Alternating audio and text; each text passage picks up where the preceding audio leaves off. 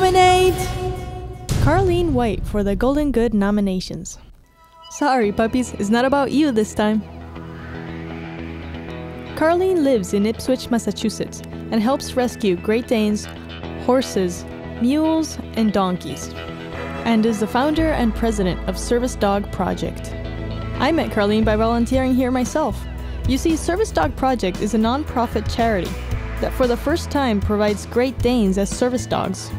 What kind of service dogs? Let her tell you herself. These are walker dogs. They're for people who have a problem with balance, MS, Parkinson's, and war injuries. These guys coming back from the war that have had these IEDs blow up in their auto, they've ruined their ears, and they have a balance problem along with post-traumatic stress. So the Danes are right there.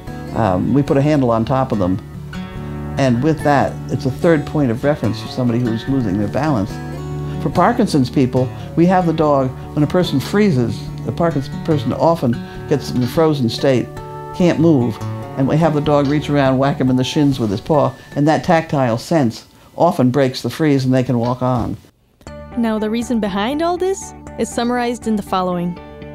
My father had Parkinson's, and I had a friend with MS, and I had all these Great Danes, and I figured put it together as a package, so I did.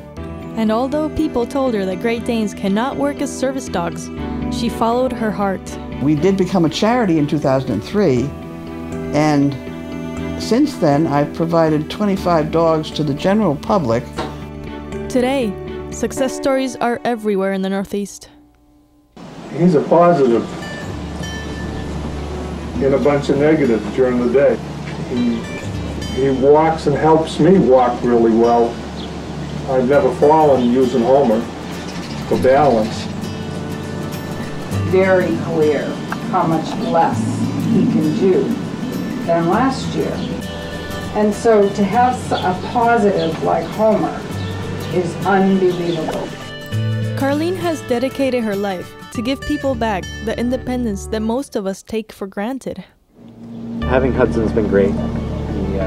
Getting around in my manual wheelchair can be quite a endeavor sometimes, but having him to help pull me around has really been great.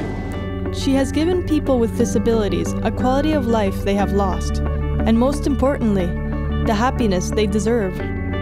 Aside from this, in the process of training, she uses her Great Danes as therapy dogs, always making sure to give as much smiles and happiness as possible.